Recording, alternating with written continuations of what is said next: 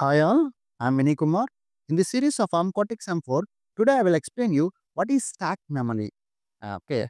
In our future videos, I will explain you how to implement a task scheduler. Further, first you should know what is stack memory and how to program a stack memory, because without knowing stack memory and implementing stack memory, we can't do task scheduling.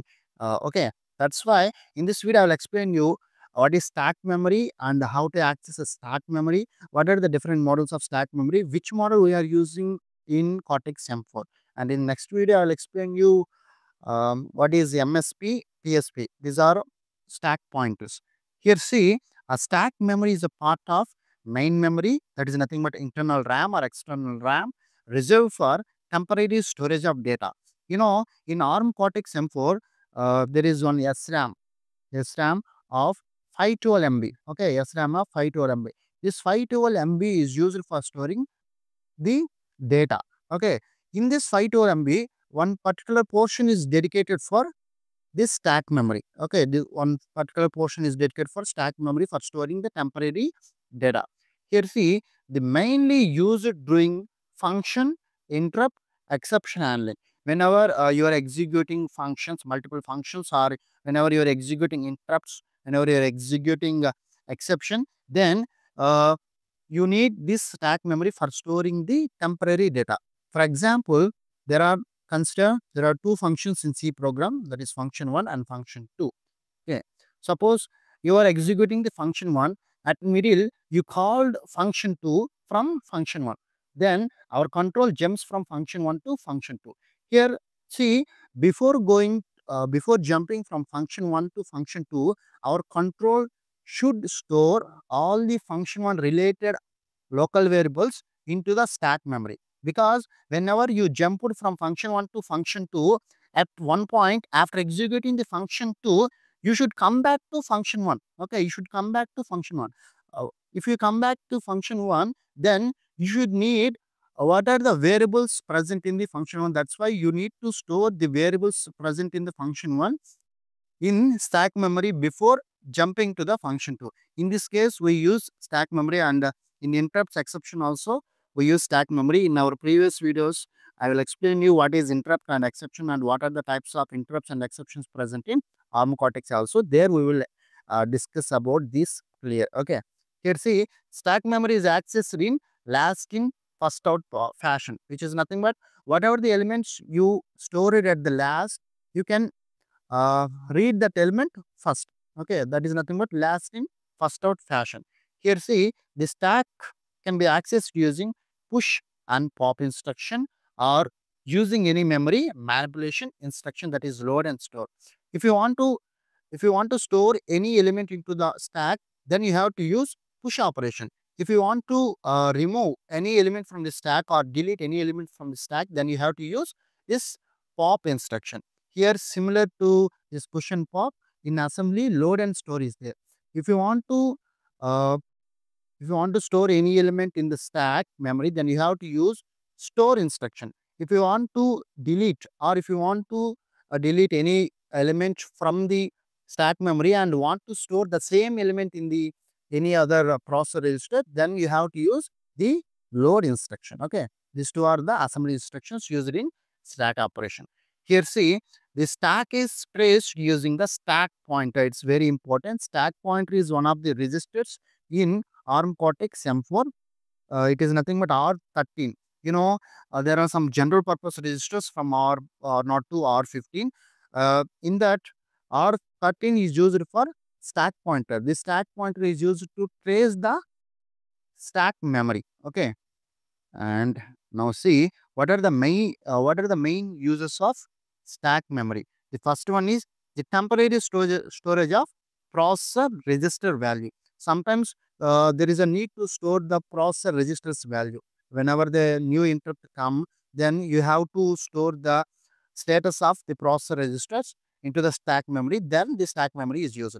And the next usage is the temporary storage of local variables of a function. Whenever you jump from one function to another function, then you have to store the local variables of the first function in the stack memory. Then there also you have to um, use the stack memory for storing that local variables. And third usage is during system exception or interrupt, stack memory will be used to save the context, okay, of the currently executing code. This context is related to the task scheduling. Whenever I will explain you about task scheduling, then I will discuss more about this context. Okay. See here, actually, our SRAM is looking like this. Okay. I will explain how the SRAM is partitioned into different areas. First area is stack, and second one is heap, and third one is global data. Here, see, this is a SRAM of Cortex M4 processor. Here, first one part is divided for global data, and second part is for heap memory, heap memory, and third part is stack memory. Okay. Here, this global data is used to store all the global variables in the program. Okay. Whatever the variables you declared at global space, that variables stored in this memory location, and whatever the local variables you have written with static keyword, whatever the local variables you have written with static keywords, that variables also stored in this global data memory space. And here, this heap memory space is used to store uh, the dynamically allocated memory. You know, you use mloc, cloc, and real lock functions for creating the dynamic memory allocation. If you create that dynamic memory allocation, then that memory is allocated in this heap memory space. And finally, this stack memory. The stack memory is used to store the temporary data. Okay. And the size of global data, heap memory, and stack memory in the system is configurable based on your linker script. It is changed. You can change the global data up to here also, and you can minimize the heap and stack according to your requirements. Okay, there is no fixed amount of global data space and heap memory space and stack memory space in Cortex M4. These memory space are variable. You can change. Okay. Now see, there are different stack operation modes in Cortex. Not only Cortex. In general, there are four types of stack operation modes. First one is full descending mode. Second one is full ascending mode. Third one is empty descending. Fourth one is empty ascending. Here, see what is full descending and full ascending. Here, see the full ascending case. In full ascending case, if you want to insert any element in the stack, then first you have to move the stack pointer to one position up, which is nothing but if your stack point is pointing 0 cross 200, then you have to move this stack pointer to 0 cross 200, I mean 201. You have to move the stack pointer to one position upwards. Then after moving the stack pointer, you have to store the new data at that top. Okay, that is nothing but full ascending.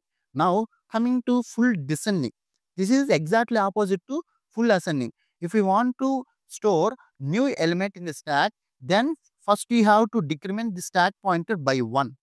After decrementing, wherever the stack pointer is pointing in the memory space, there you have to store the new element. Okay, let's see. Suppose this is 0 cross 201, this memory location. If you want to store anything, then first you have to decrement this stack pointer, then stack pointer will point 2000. Now at this place you have to store the new element. Now coming to empty ascending. This empty ascending is nothing but first you have to store the element wherever the stack pointer is stored. Here see, the stack pointer is pointing this empty location. Initially the stack pointer is always pointing the empty location in case of empty ascending. Whenever you store the new element at the stack pointer location, then you have to move the stack pointer to the one position increment. That means you have to increment the stack pointer after storing that new element. Okay. Now in empty descending case, here also the stack pointer always points the empty space. Whenever you store a new element in this empty space, you have to increment the stack pointer, and then the stack pointer stores and then the stack pointer points the next empty space in that memory location. These are the four different types of operations present in stack. Okay. Here see how the stack is placed in SRAM. This is very important thing, because in our SRAM, uh, in SRAM memory, where we have to place the stack, how to configure the stack in linked script. Here see, mainly there are two ways to place a stack. First one is, here see, the SRAM starts here. I think the SRAM starts at this address 0 cross 2000 0000. Okay. And SRAM starts at this address in Cortex M4 processor. You can configure the SRAM like this. At first, you can store the global data, and then you can store heap memory data, and then you can store stack. This is a one kind of stack placement.